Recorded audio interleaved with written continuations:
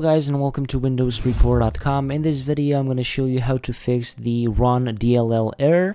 It is a very simple solution, and for that stay in this video because I'm going to show you how to do it. Just go and open up this PC, and up here just go on view and select from here hidden files somewhere around the right side, and then just go on the search bar and type in here %appdata %. So you will end up here, click on the search bar on app data and then go to local, and then you're gonna have the temp folder here. What you have to do, just select everything from the temp folder by pressing the Ctrl+A combination on your keyboard, and then Shift+Delete to permanently delete the files.